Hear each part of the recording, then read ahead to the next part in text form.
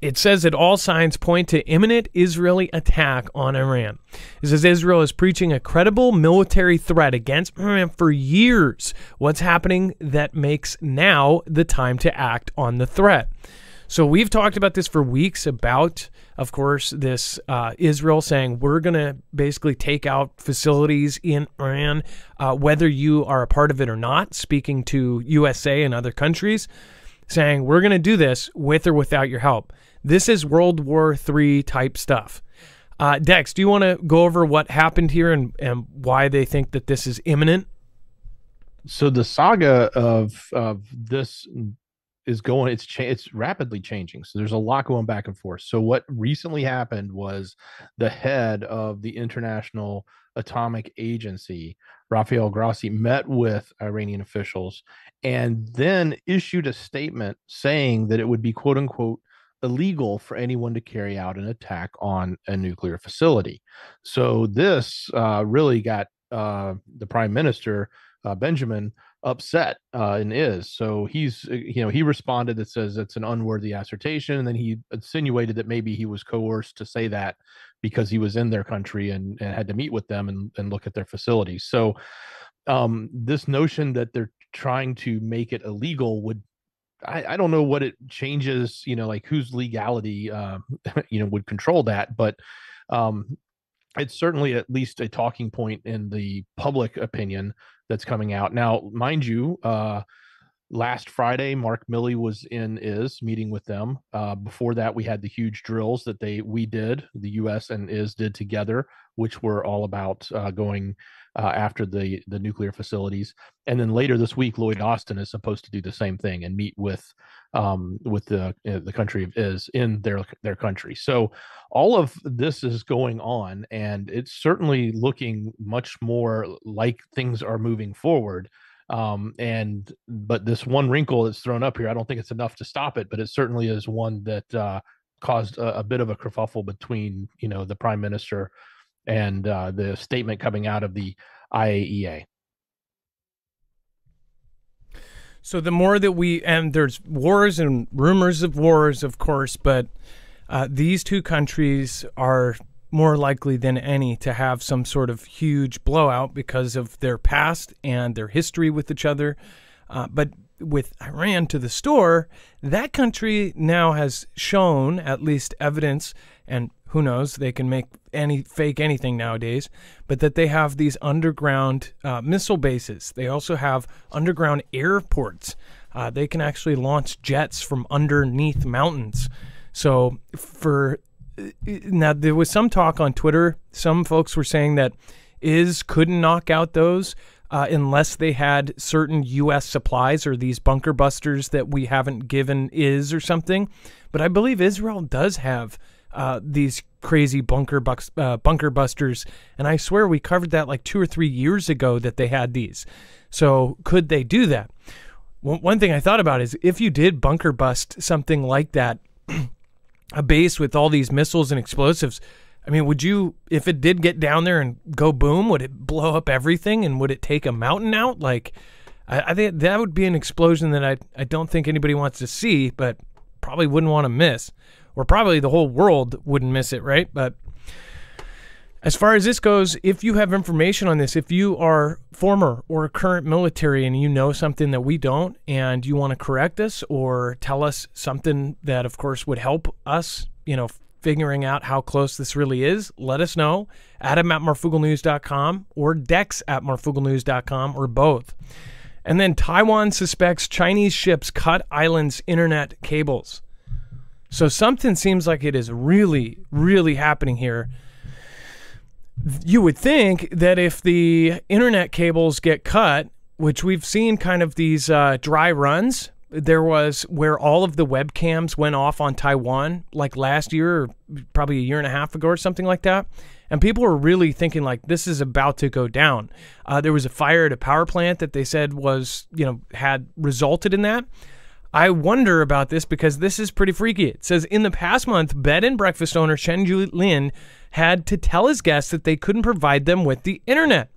Others living on Matsu, one of Taiwan's outlying islands closer to neighboring China, had to struggle with paying electricity bills, making doctor's appointment, or receiving a package.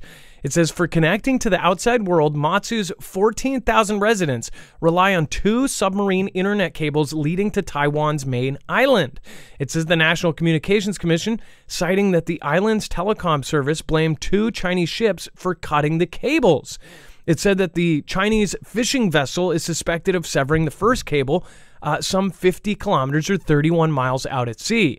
6 days later, on February 8th, a Chinese cargo ship cut the second. It says NCC. Taiwan's government stopped short of calling it a deliberate act on the part of Beijing, and there is no direct evidence to show that Chinese ships were responsible. But still, you have to understand, most of the war games and simulations we've seen is that they would take the smaller islands first. And if they don't have an actual hard line to the island, that would make it a whole lot easier to cut communications. If they do something to the surface level, antennas, whatever, radio comms that they have, or knock out their power, then they won't be able to connect through landline and they won't be able to connect through radio. How fast can they replace these? And in that time frame, say it takes 3 months to replace it, that might be a sign that in the next 3 months or however long it takes to fix these things, that they might be trying to do this right now. Just saying. Dex, this is kind of alarming. I mean, I guess they say it could be an accident, right? But one is an accident. What is it? Fool me once, shame on me. Fool me twice, shame on you? Or is it reverse? I think I got that reverse. I think you got it reverse, but that's okay. Let's talk about what it would really mean. So if this was an accident, it would probably look like a ship had decided to sit in a position, drop an anchor, and the anchor line dragged across and broke something. That would be a logical explanation. What other explanation does a ship have going through an area that is dragging the ground and cutting things as it goes? It's got to be. And so when you look at what happened here, the first ship they actually gave chase to, the authorities went after it and they chased it all the way into Chinese waters, and they couldn't follow it anymore. So they don't know what happened there.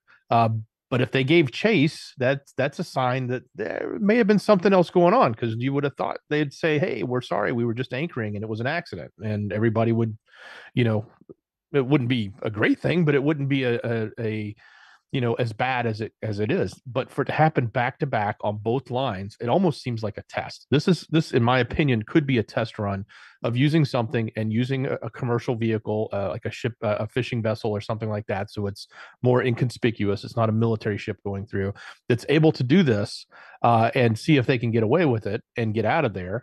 And that's exactly what happened. I don't know if that's just my opinion. That's not the facts, but the facts are both were cut 2 different times back to back, both from non-military ships, but were from China. And one of them they gave chase to, and couldn't get to it before it got back into China's waters. I do want to let you guys know this is really awesome. First of all, we'll talk about it in a little bit, but make sure to go over and check out the energy tab now, because there is a new product. We'll talk about it later. There is now a tactical Energy Flex 1500 that was made with the U.S. Army and Air Force. So go check that out. We'll talk about that later. But first, EMP Shield. If you do want to protect yourself against any kind of electromagnetic pulse, all 3 phases of an EMP are covered with this, or a CME. This device can ground the signal in less than 500 trillionth of a second before it's able to fry your devices. This can be there's different devices for different things. You can get one for your cars, your trucks, your motorcycles, your boats, your generators, your gas generators, your solar generator, if the Flex is the only one you can actually get it for. But again, you can also get these for even your ham radio. So if there's something that you want to protect, you can wire an EMP shield into it, and it will protect it. This is Keystone military tested. It's used by agencies like DHS, DOD, and of course now they're on the DEMSO team, officially helping the Texas grid. Go to marfooglenews.com/EMP. Not only will you save our grandfathered in $50 off, but the great part about our discount is it stacks on top of any sale that they're running. On top of that, you get to help our channel at the same time. We're independent. We don't have a multi-channel network. We've never done one. And we are on our own. So thank you, Marfia, for helping us and for keeping us going Thank you. Looking outside of my window, seeing a crescendo. I'm not going out there where apocalypse roams. Looking outside of my window, seeing a crescendo. I'm not going out there where apocalypse roams. Marfoogle news, where are you? Only news I